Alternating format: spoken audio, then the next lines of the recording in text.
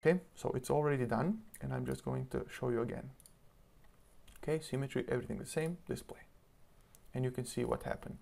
Okay, it has already solved solved the case somewhat. It reached that there is a stagnation point with a low velocity here where the air actually hits the body.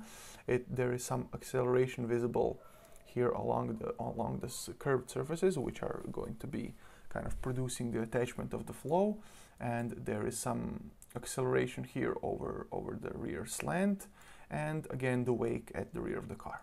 So it's a much better starting point than just initializing everything with a standard initialization. So close that. And basically we have done this. Calculation activities, you can say, for example, we want to have an autosave every 100 iterations, which will be okay in this case because the data will be very small. Usually, depending on how much each of your iterations take, I try to set the autosave so it happens about once every hour. So even if something crashes or you lose something, you only have to go back an hour or so. So 100 here and nothing else to do, and you would reach the run calculation window. And basically here you would just say a number of iterations that you want to do. So for our solution methods, which are first order everything, I'm going to go with 100 here, and after that is done, you're going to switch to second order. So yeah, you're busy, right? And now it's going to create all of the monitors for drag and everything, and start displaying them. Okay, so you can see, for example, in the scaled residuals, when it does, let's say one or two iterations, how that's looking. Okay, so the white one is the continuity, and that's the one that you do not want to start going up. It always needs to go down. If it starts going up, your case is diverging and it's going to fall apart. Okay, so drag, for example, and it's going to iterate here. Okay, same with the lift convergence, moment convergence, and our velocity in that vertex behind the car.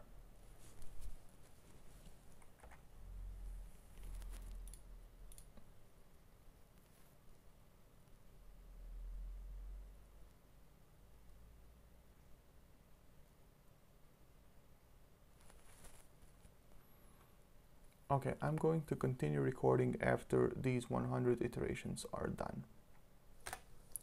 Okay, so the first part is complete, and you can just check all of your graphs, and we can see everything is going down, all looks fine, and we can see that the coefficient of drag is kind of leveled out. It will maybe go a bit higher and then level back down, but it's a good enough time to switch to the second order.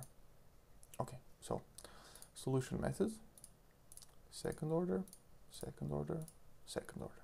Okay, controls 95, and I'm going to request 500 iterations because it always takes more to reach convergence when you're looking for a more accurate solution. And basically, when the CD starts repeating well, let's say either the third or even third and fourth, well, this would be the fourth and fifth basically decimal point, then I kind of consider it converged well enough. It would keep falling until it was repeating the sixth or seventh decimal point, but that would mean 500 or more iterations after the initial 500. So 500 for now, and I'm going to click calculate, and then we'll see, well, it will ask you whenever you change the settings, be it current number or any of the relaxation factors or anything, it would ask you to use the settings for current calculation or future, blah, blah, blah. Just click OK and use it for the current one.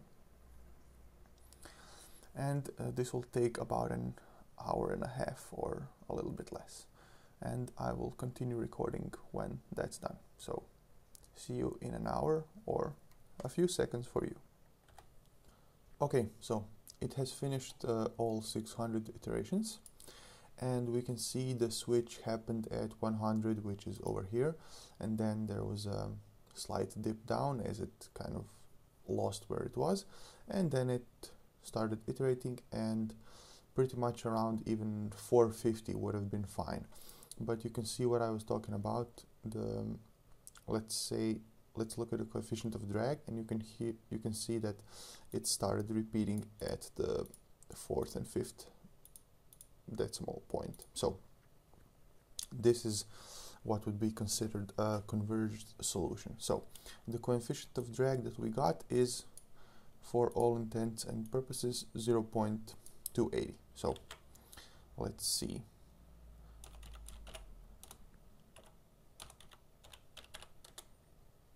Okay,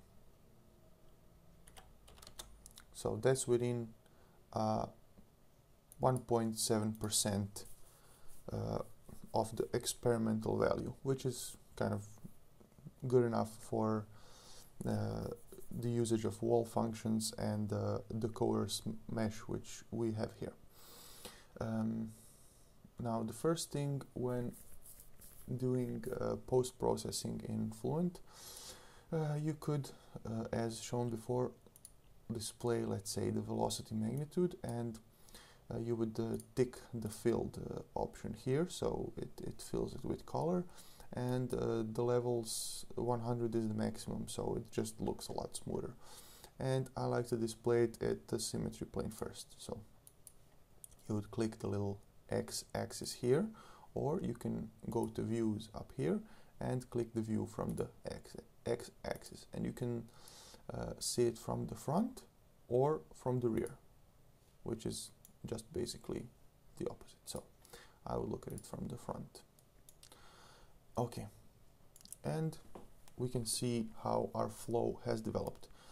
By the way, you can see some breakage here, like this little line here and something going on here, and this is just due to geometric imperfections of the geometry itself from DesignModeler. So you can just look at a cross-section plane which will be, let's say, 1 millimeter removed from the symmetry plane. So we can make a new plane now. So new surface plane, and let's say a point and a normal. So instead of the x being 0, which is the symmetry plane, we're going to put let's say 0.1. That's where our vertex is located anyway. And 0 here, that does not matter. And yeah, the direction vector is going to be 1 in the x direction. Okay, so just click create. Okay, and now I'm going to deselect the symmetry and select the plane and click display, and you can see the difference. There is no more breakage. Okay, so everything is smooth, and you can use your right click tool to kind of check velocities around, and you can see that here it's pretty much the free stream velocity of 40 meters per second, and far enough behind the car it's also 40, and in front it's about 40 as expected. And when we zoom in, you can see that in front near the stagnation point it's about 16, and in the wake we have a low velocity region as expected, where we have speeds of about 2 meters per second. In order to visualize the flow a little bit better, there should be kind of two vortexes forming behind the car. You can display some path lines, for example, and we can just say on the plane 9, and let's say skip the 200 for now and just display. And when that's done, I will zoom out a bit.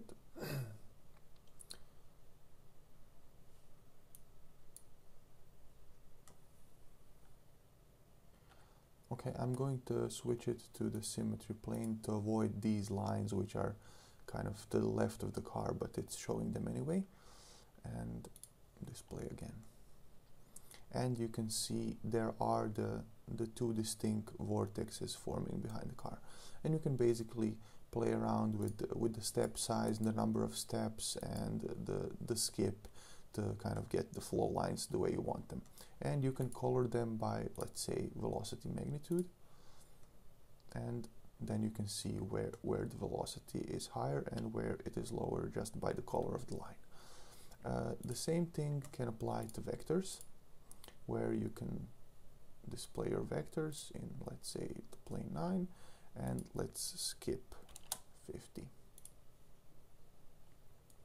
Okay, that might be a bit much. Let's skip 10. Okay, and now we can scale them to, let's say, 5.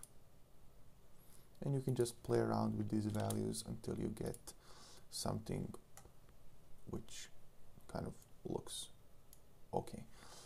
And you can go to vector options, and we can maybe give them a larger head, for example, and display again, and basically stuff like that. You can just play around with these settings. There is not really any complex stuff going on there.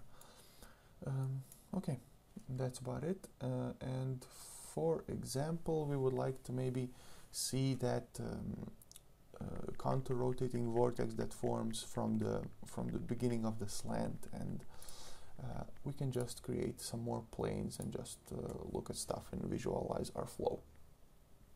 So let's say I want to create a new plane, and I want it to be a point and a normal, or you can align it with a surface, let's say our velocity inlet, so it will be parallel with the velocity inlet, and you can just define a point then. And let's say 0, 0, 0, no, I'm going to move it to around half of the slant, so it's going to be around here. Okay, so let's say 0.1. Okay, create, close, and I'm just going to display the body also, so you can see where the plane kind of is. Okay, and you can see here's our plane. Obviously the velocity on the body itself is 0 because it's a no-slip wall. So we can look at that from, let's say, the front, and we can just hide our body. Okay,